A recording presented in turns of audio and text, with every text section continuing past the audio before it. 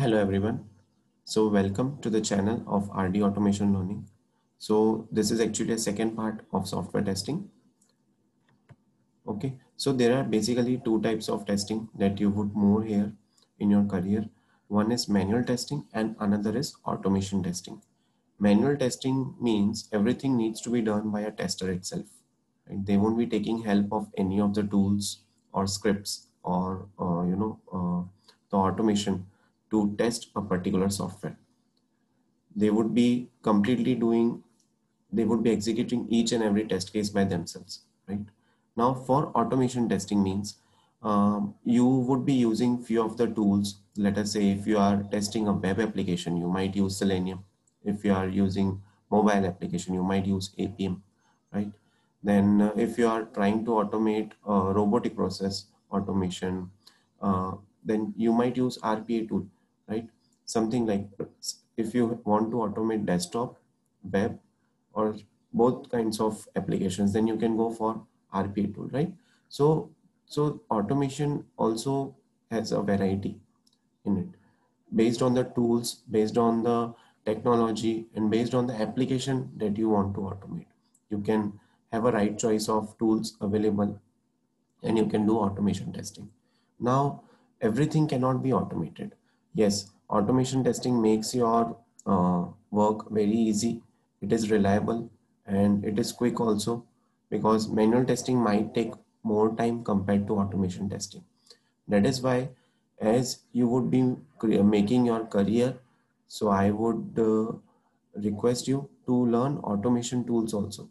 At least Selenium with Java is the most popular framework available, and in many of the organizations, the automation is made completely on the basis of Selenium with Java or Selenium with Python.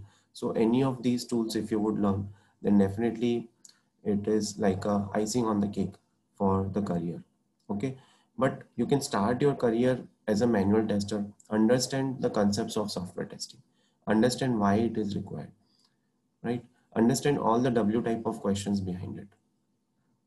Because see, manual testing is having its own significance and automation testing is having its own significance.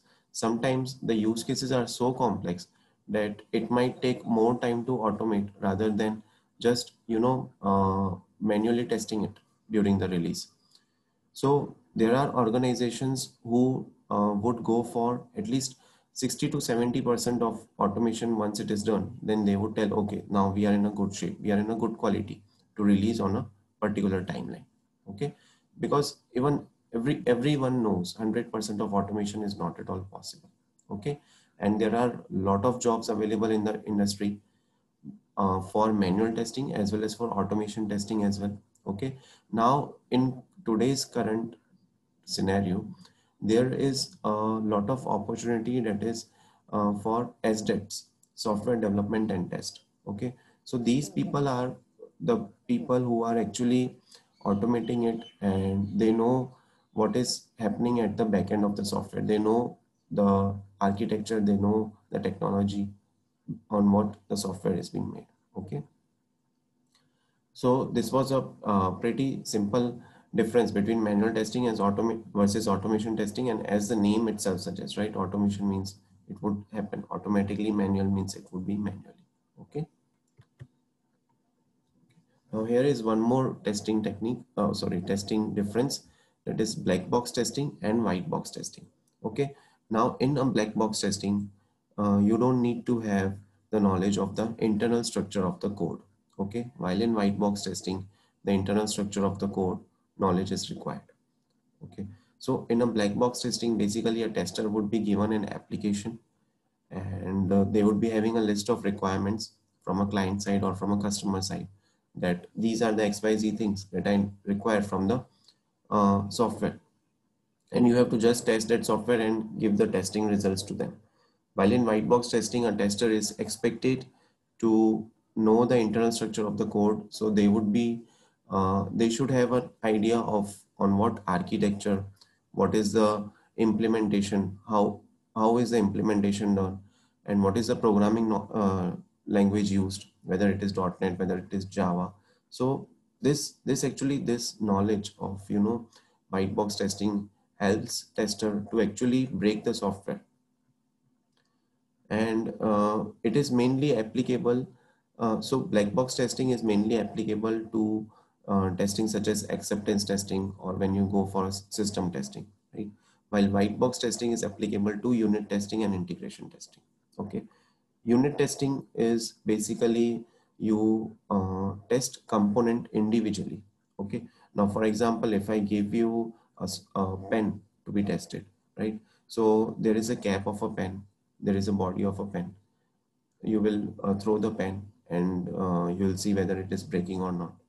Then if even if the uh, refill needs to be changed, then whether the pen is it are we able to use that pen properly, right?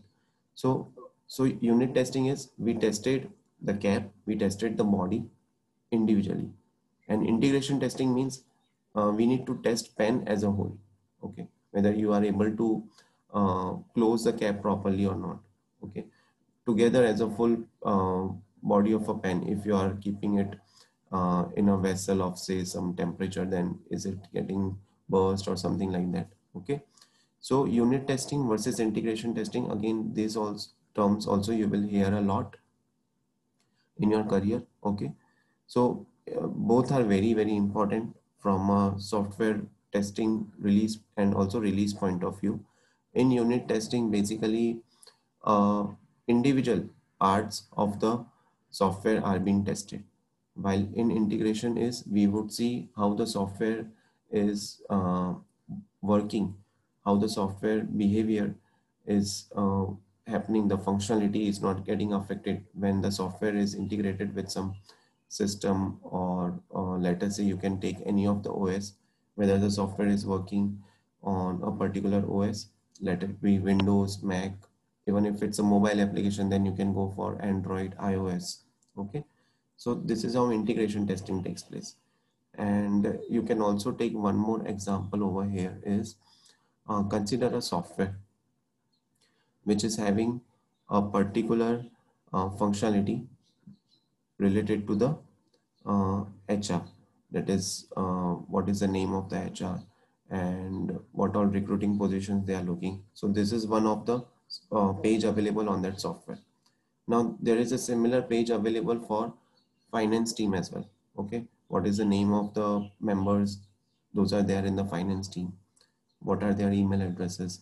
What are their contact details? Okay, now this whole software with the pages of finance as well as HR is termed as an as a some kind of you can name it as XYZ test software. Okay, now when you do integration testing, you have to validate the aspects from an HR page as well as from a finance page.